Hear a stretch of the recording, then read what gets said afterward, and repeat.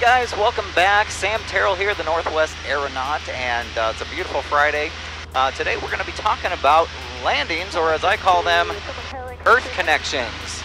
Earth connections. That's right, we don't land, and the reason why I don't like the term landings is people always put landings on a pedestal, and they become this thing that's almost unachievable for student pilots, and this thing that has to be just drilled over and over and over again, and this thing that is just different from everything else we do in aviation, and something to be sought after. And while, of course, every pilot likes to have great landings, including myself, it's the approach that I think messes people up.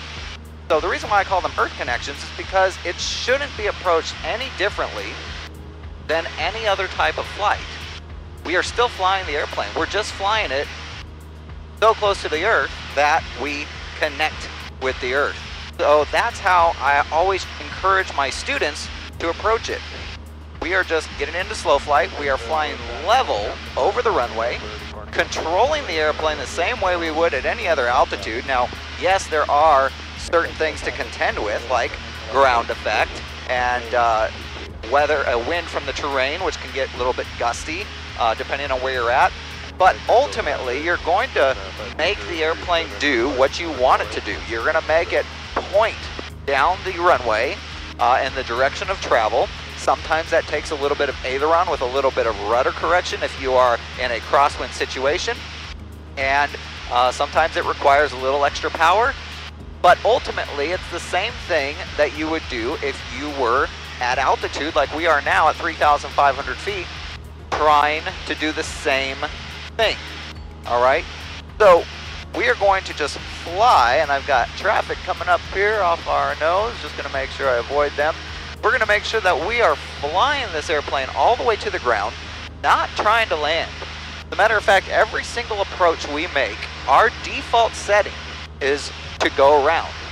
People always seem to look at go-arounds as a failure of a landing, when in fact, it's quite the opposite. Every single approach you make, the default setting should be go around. You should be ready to go around, and all we're doing is flying that plane as low to the ground as we possibly can until we do go around. Or, if our wheels happen to touch it before we go around, then we've made our Earth connection. But our intent is just to fly it as close to the ground as possible until we go around. And that needs to be the mindset that we have. So that's what we're going to do here at McMinnville. I'm going to make some calls and get ready to enter the traffic pattern, and I'll see you in just a minute. Alright guys, so we're getting ready to enter the pattern here at McMinnville. If there's one thing that's going to make for a successful Earth connection, it is airspeed control. That's all it comes down to. Airspeed is life. You've heard the term airspeed is life, airspeed is king. Airspeed is everything when it comes to making a successful Earth connection and not floating halfway down the runway before you either go around or end up making that Earth connection. So we are going to be looking for some very specific airspeeds on every leg of our pattern. On downwind, we're going to be looking for 85 knots. On base, we're going to be pitching for 75 knots. Of course, we're controlling our airspeed with our pitch, and we're controlling our rate of descent with our power. And then finally, on final, we are going to be pitching for 65 knots. The other key thing that we're going to be doing is not just pitching for these airspeeds, we are going to be trimming for these. We want to fly as hands-off as possible when we are in high workload situations. And there are few situations that get more high workload than takeoffs and landings. So the more we can let the airplane fly for us, the better off we're going to be. Alright, pre-landing checklist. Gas is on both. Undercarriage is fixed. Mixture is rich. Props and pumps we don't have. Switches are on. Seat belts are on and tight. Speed brakes we don't have. Cowl flaps we don't have. Carb heat will come on during the descent, and flaps will be as required. Alright, and then as soon as we level off is when we're going to be looking for our airspeed of 85, and we can even start kind of slowing down to that now. Alright, there's our traffic pattern altitude. We're pitching for our 85 and trimming for it. We want this airplane to fly itself. There's 85, there's 1200, and as you can see, We are hands off, boys and girls. That's how we want to do it, right here. And when we get a beam our point, we're going to start our descent here. So there we are, beam it, carb heat's out, power is coming back. Still pitching for 85. Now I want you to see this. I'm pulling the power back, and I'm letting the nose come down. I'm putting in 10 degrees of flaps. And those flaps, with one full turn of trim forward, is going to hold our airspeed at 85, hands off, while we maintain this descent. 85, 82 right now. Hands off. As we turn base, we're going to be pitching 75. Here we go. McMinnville traffic, system 65813, left base, 22 McMinnville. Alright, now we're pitching 75. Again, we're just trimming for that. Half turn and trim, nose up. As we level our wings, we're going to bring those flaps down to 20. And keep that nose down for 75. Alright, final's clear.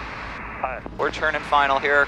Alright, we're pitching for 65 and we're trimming for 65. We're going to go full flaps. For the number 2. And I want you guys to see this. Hands off. It's flying itself at 64 here, 65, as we come down. That is so key, everybody. We gotta fly it. Now we're just getting down to the runway. As soon as we get over the numbers, we're gonna pull the power, and we're gonna just fly it. We're gonna fly it until we go around, or until we make our Earth connection. Here we go, coming in, coming over the numbers, holding that airspeed all the way down, and we're gonna be taking a breath in with our eyes, so we can judge how high we are off the ground. Little bit of right rudder, little bit of aileron. Don't want to float, just want to set it down nice and easy there. McMinnville traffic, Cessna Cirrus is turning final for runway 22. And we didn't get to go around before we made our Earth connection, and that works out just fine, everybody. So we'll get off here at Alpha 2, we'll do a full stop taxi back. Traffic helicopter.